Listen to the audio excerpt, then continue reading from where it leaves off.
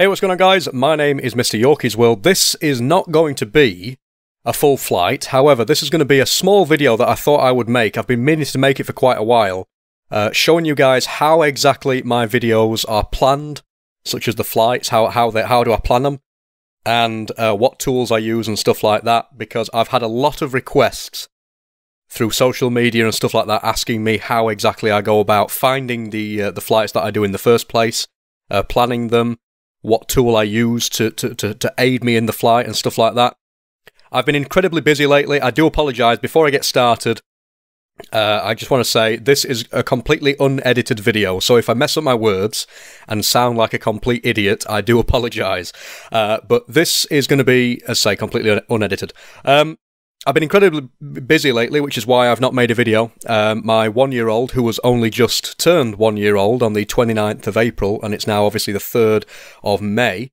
Obviously, we've been having to make sure he's okay. He's not been very well lately either. Neither have I, neither have any of us, to be honest. So we've had to sort of cut the videos for a few days. But hopefully, this video, which is showing you...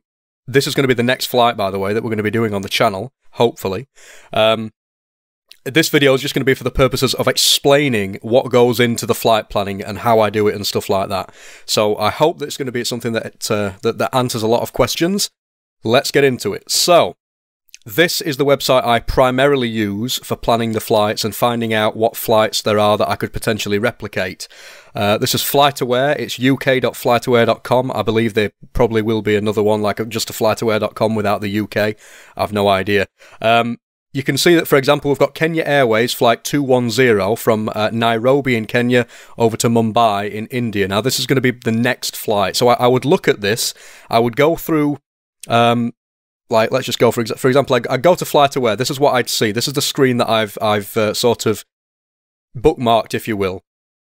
I would click on, for example, if I wanted to do a flight with the Boeing 737-800, I'd click on that. This will show me, when it loads up, all of the flights that are registered on FlightAware.com that are using the Boeing 737. And I'd go through them and have a look and think, oh, well, I fancy doing that one. And then I'd click on it, and that's where we'd get to this page here.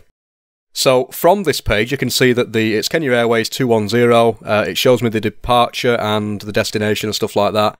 The ICAO code and everything like that. Down here, it shows you the route that it takes, or it took in a previous flight.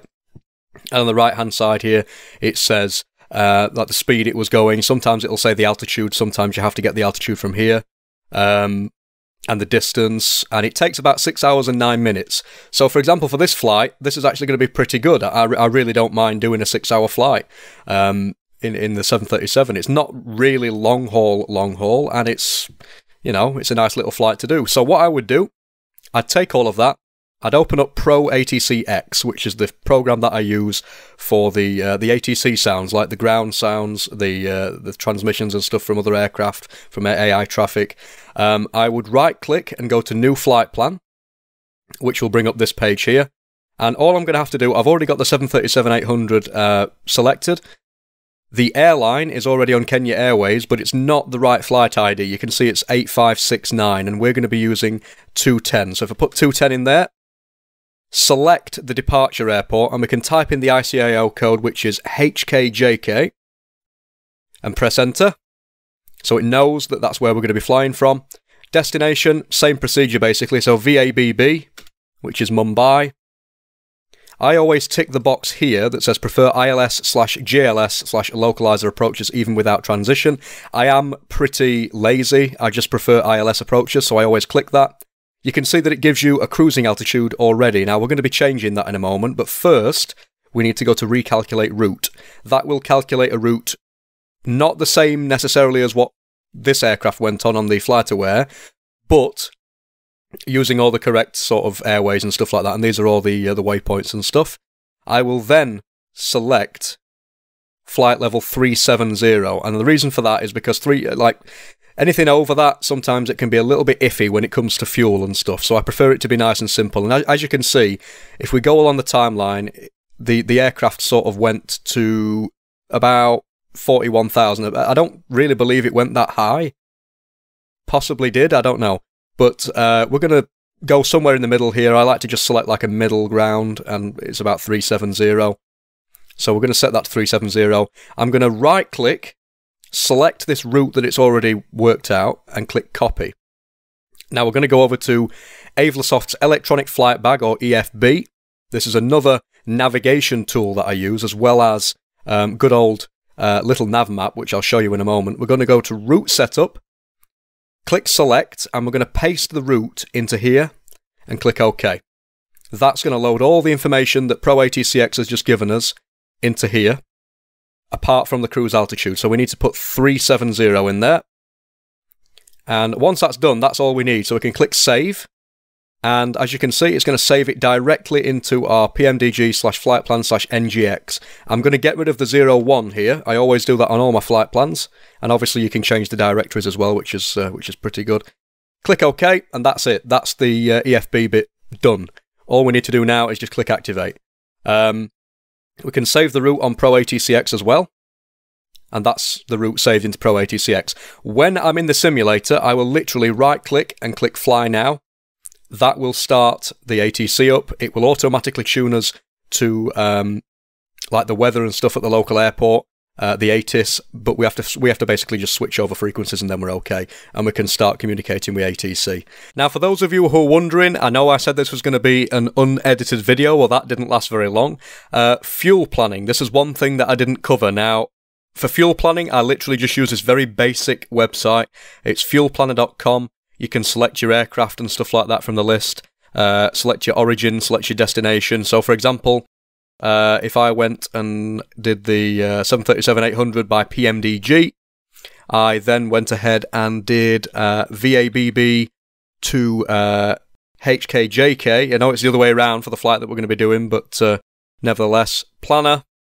It tells you the fuel usage, the reserve fuel, and the fuel on board. That is where I get my fuel information from, just to add that in there. That's the basics. That is it. That is all I do, really, to get a flight going. Sometimes there is a bit of a discrepancy with the type of aircraft. If you've seen my previous videos, you'll know that I've sometimes flown with like a 777 that was meant to be a cargo flight, and I didn't use the cargo 777.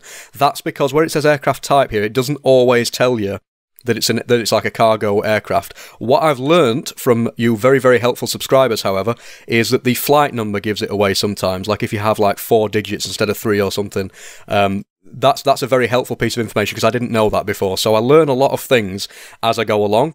I don't bother with PFPX. I haven't got that at the moment. It might be something I can buy in the future, but for now, I'm not really. In case anybody's not realised, I'm not really bothered about realism, like being fully realistic in this simulator.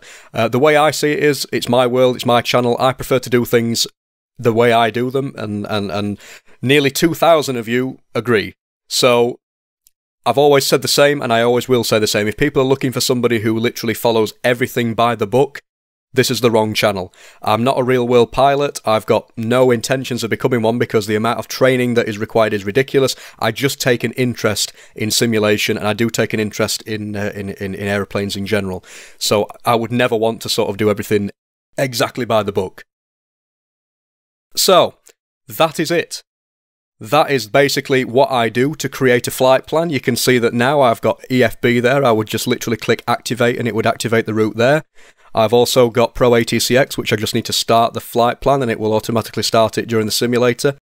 Another thing I then open up, as well as those two tools, is Active Sky for P3D version 4. And I'll just use this to check like the weather conditions and stuff over at the destination airport and also at the departure. In terms of what runways I'm going to be using when I take off and land, I go based on what ProATCX says.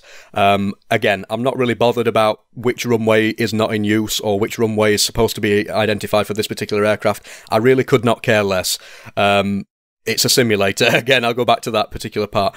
But that's what I thought I'd do. I just thought I'd make a video because this is going to be the next flight, so look forward to it. We're going to be going from Kenya to India, or Nairobi to Mumbai, or HKJK to VABB if you really want to be that specific. It's a 6-hour and 9-minute flight, should be up in the next few days. Thank you very much for watching, guys. I hope this helped a few people and answered some questions. And And I think I've done pretty well by not slurring my words in this video. It's a completely unedited video. So I'm pretty happy with myself. But apart from that, thanks for watching, guys. Look out for the next video, and I'll see you in the next one. Bye for now.